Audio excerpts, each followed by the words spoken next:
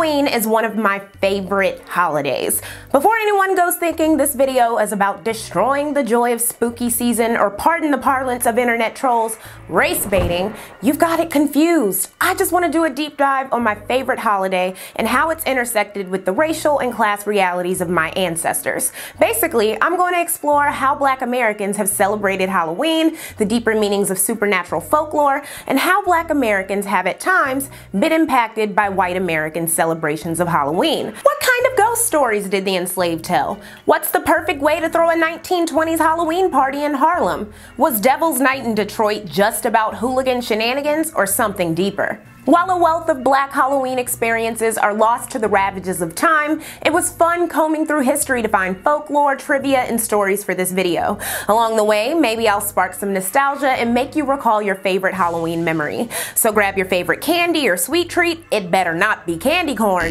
Relax and enjoy a Black people's history of Halloween.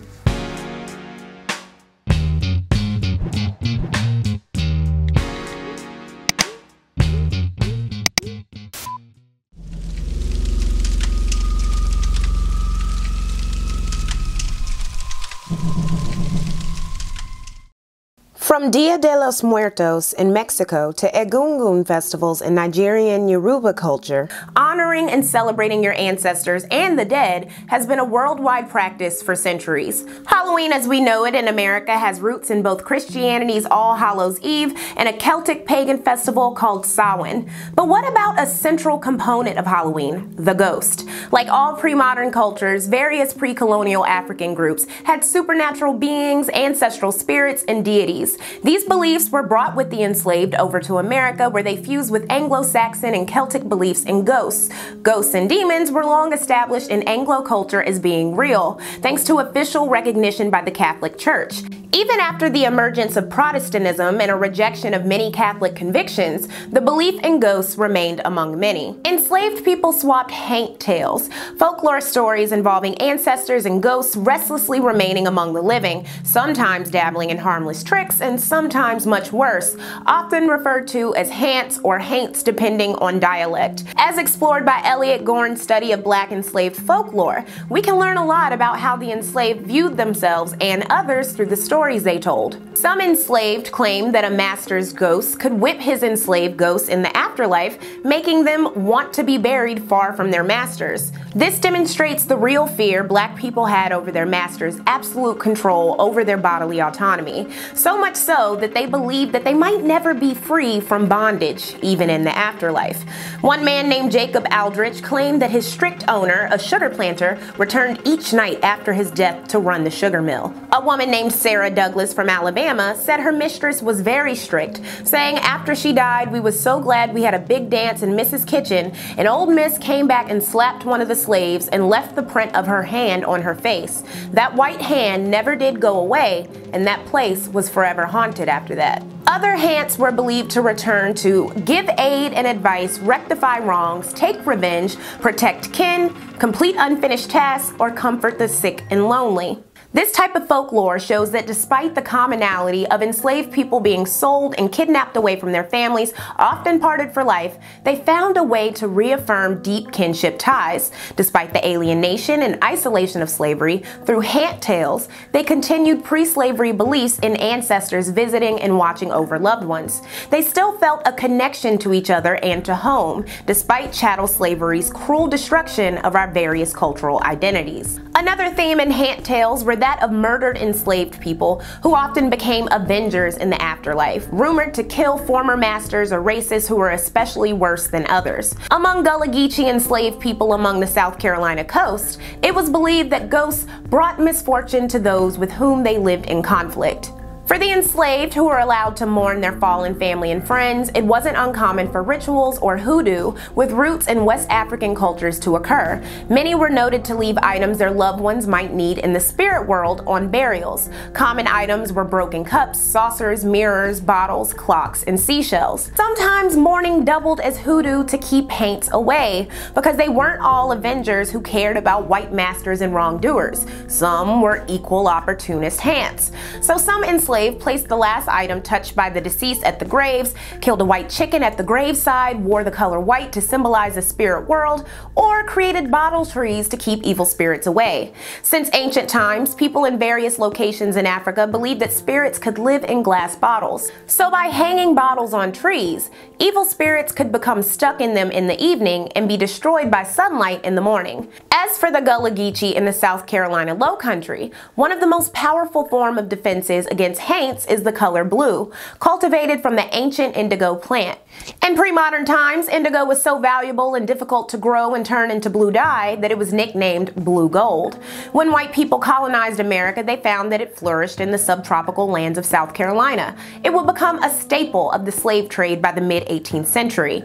The enslaved would mix leftover remnants from indigo vats with lime, milk, and other substances for a shade that has come to be known as haint blue. The enslaved, and later their descendants, would put the color on entry points, doors, windowsills, porch ceilings, as a form of defense against wandering haints, who were believed to be confused into thinking the blue was water, which they could not cross. The tradition continues today, though often devoid of the cultural context. Haint blue comes in a variety of shades. So the belief in ghosts was common among Black Americans even after slavery. A common misconception I want to address is that KKK members did night rides in their white robe costumes to scare Black people.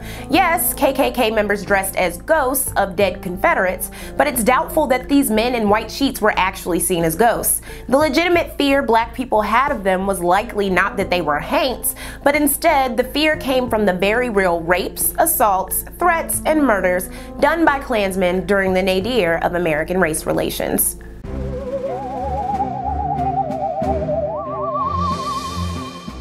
The 1920s, for the first time for many Americans, was a decade of utter consumerism and leisure when compared to the centuries before.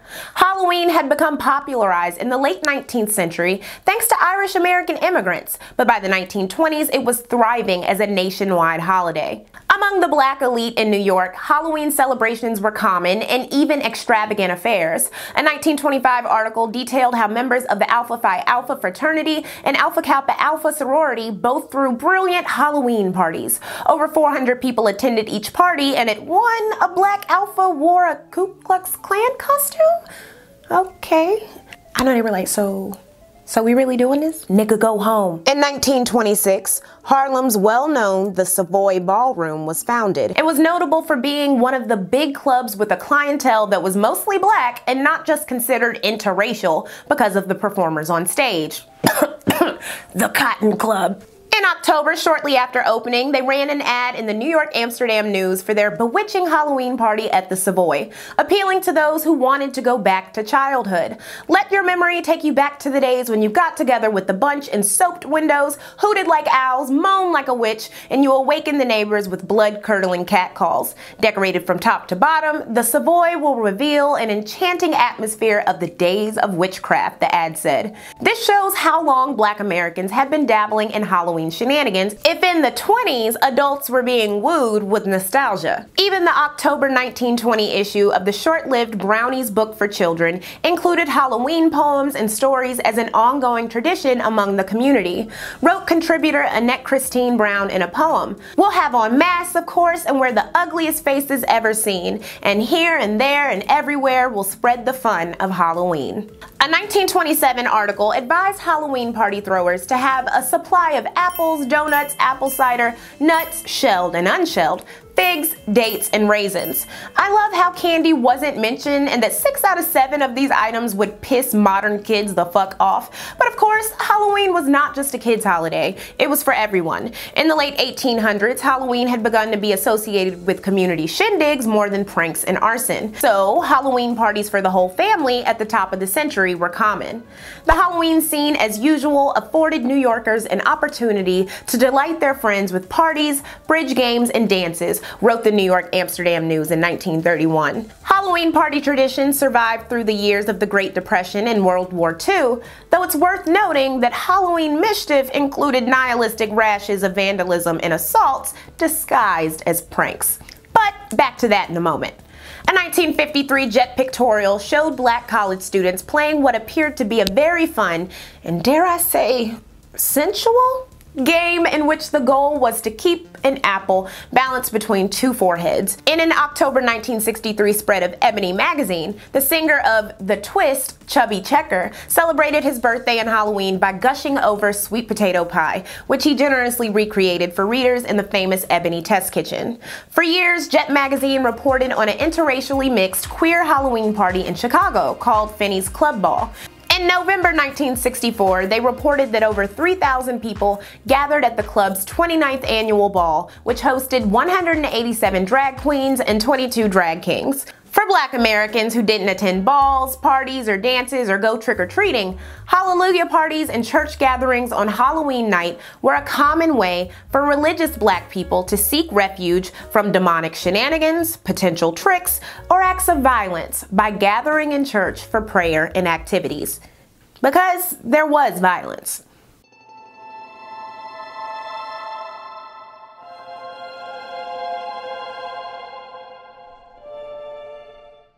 A pro boxer named Gypsy Joe Harris won 24 professional bouts in the 1960s with one blind eye. When the boxing world learned of his disability, his boxing license was revoked. It's worth mentioning because his eye was blinded on Halloween in 1957. He and his friends went out to snatch candy bags from other kids, and one of the kids got so pissed he smashed a brick into Joe's eye. From this anecdote, we know that Black children went trick-or-treating even amongst the racial violence of the mid-20th century, and that snatching candy bags from other kids has been a long-time tradition. Trick-or-treating had rose to prominence during the 30s, fallen off during the sugar rations of the war years, and rebounded again in the post-war baby boom.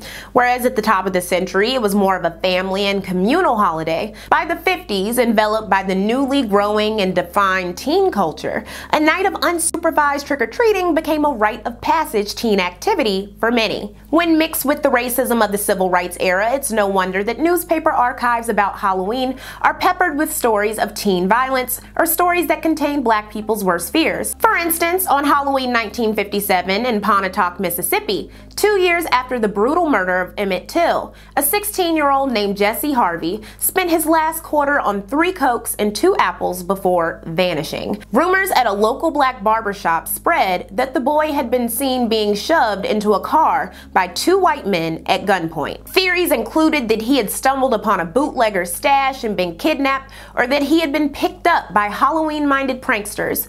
Word quickly spread as the boy was reported missing by his mother. FBI agents arrived and began a manhunt. According to Jet magazine, racist whites in the area told reporters, "If this is another Till case, you ain't gonna find a body. We're a lot smarter."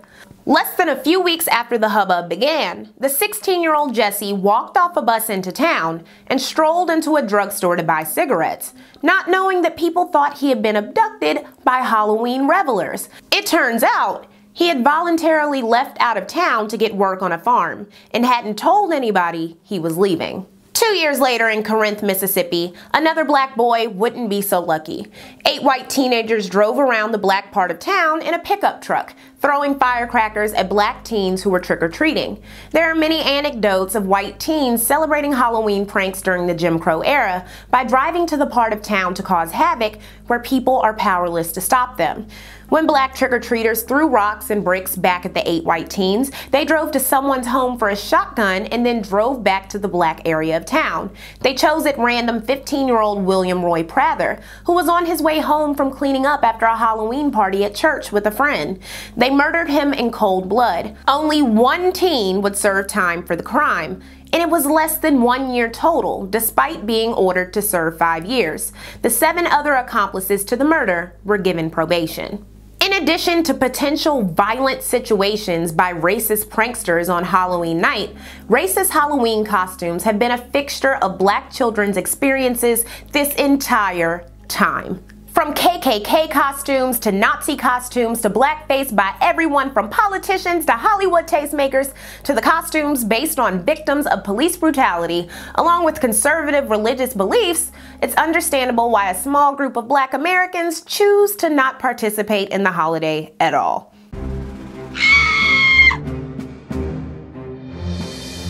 Detroit firefighters are bracing for Devil's Night. That's the annual pre-Halloween arson spree. Last year, 281 blazes were reported. City officials are taking steps to try and stop the fires.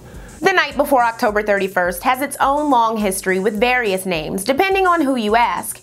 In 18th century Europe, it was called Mischief Night. Teens in New Jersey, parts of Pennsylvania, in New York, Delaware, Connecticut, and New Orleans still call it Mischief Night. Some people in New Jersey and New York call it Goosey Night. No matter what it was called, it was often a night of debauchery, arson, and vandalism, seemingly inspired by early Irish-American traditions of Halloween night violence, arson, and vandalism.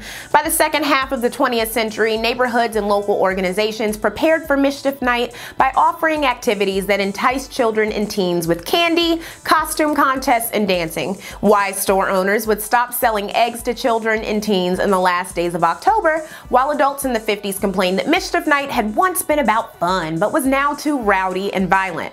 Mischief Night is an American tradition. For 50 years, it has been associated with soaked windows, scattered corn, and ringing doorbells, declared a Delaware newspaper in 1961. It continued. In the last few years, harmless pranks have been overshadowed by outright vandalism by older groups who run the riot before the Halloween. 1965 newspaper in Chester, Pennsylvania asked 7 teens if Mischief Night should be discontinued, with 5 of them saying yes, citing destruction of property as the main reason.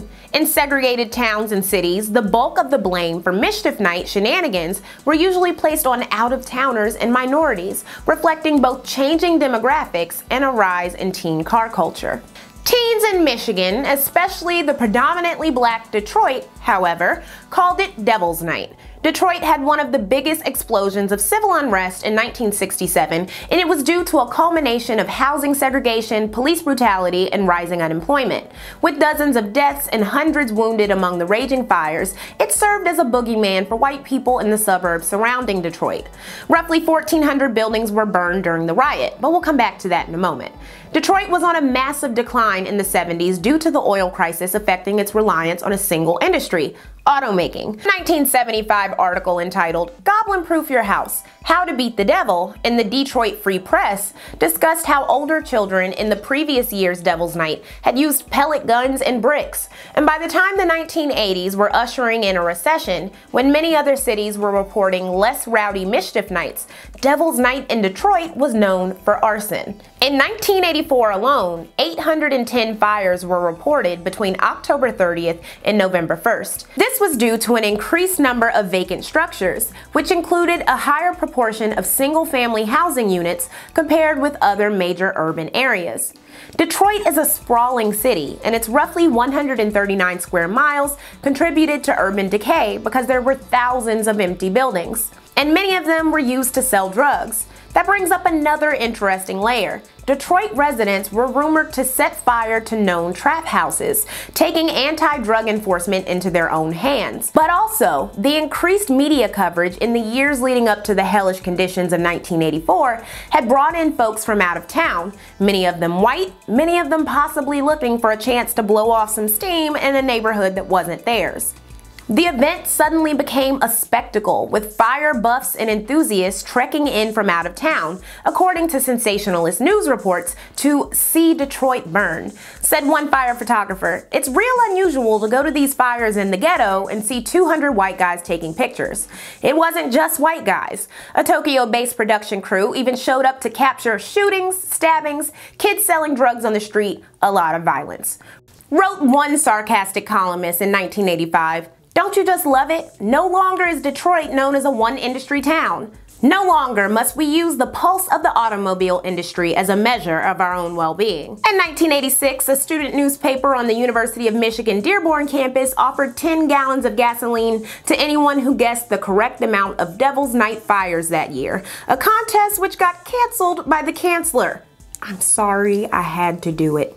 Dearborn was a majority white suburb with only 85 of its 110,000 residents black. It had even designed a defeated ordinance that would restrict its parks to residents only, to keep Detroit riffraff out. Some argued that the media coverage of fires and violence was sensationalist and overblown, in the same vein as the crack phenomenon and super predators of the late 80s and early 90s. A 1990 Newsweek article criticized an ABC segment on Devil's Night, saying it lapsed into gratuitous stigmatizing shorthand and downplayed the important work of local black activists and community leaders who were combating violence and arson. An activists and leaders were organizing. In 1985, Mayor Coleman Young established the Devil's Night Task Force, which became the Anti-Arson Initiative Steering Committee. Children under the age of 17 were not allowed out alone in the streets between 6 p.m. and 6 a.m. This unidentified youngster told his dad it was the police officer's fault he stayed out. They stopped us at 5 minutes to 6 and talked to us until a minute after 6. Then they said, well, it's time now.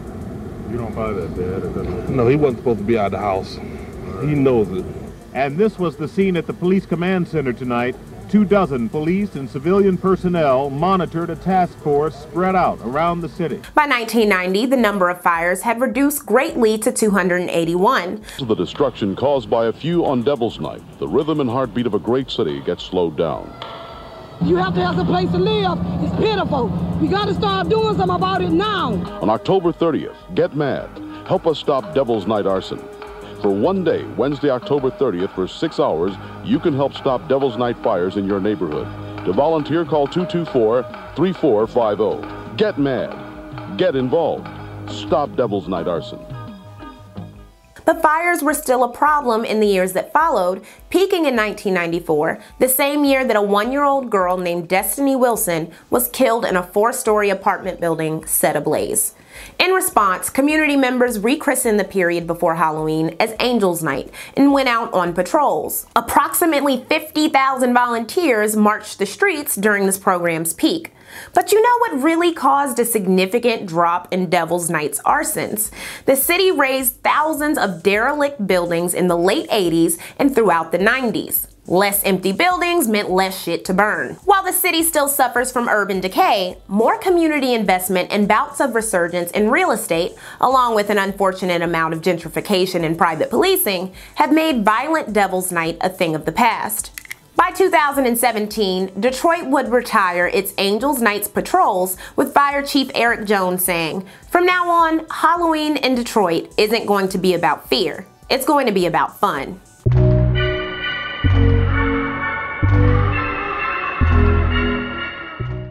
A lot of people growing up who weren't allowed to participate in Halloween because it was considered demonic, Black Americans have long celebrated and enjoyed Halloween. And I think it's important to remember our ancestors in more ways than one, and showing that in between racial strife, financial woes, etc., they also, like us in the present day, found time to dress up, enjoy some spooky shit, and nosh on good treats. But it's also important to show how racial strife and financial woes impacted small cultural things like Halloween. Now, I'm gonna go do some Halloween decorating and find something scary to watch. I hope you enjoyed this video, and I hope you have a happy Halloween.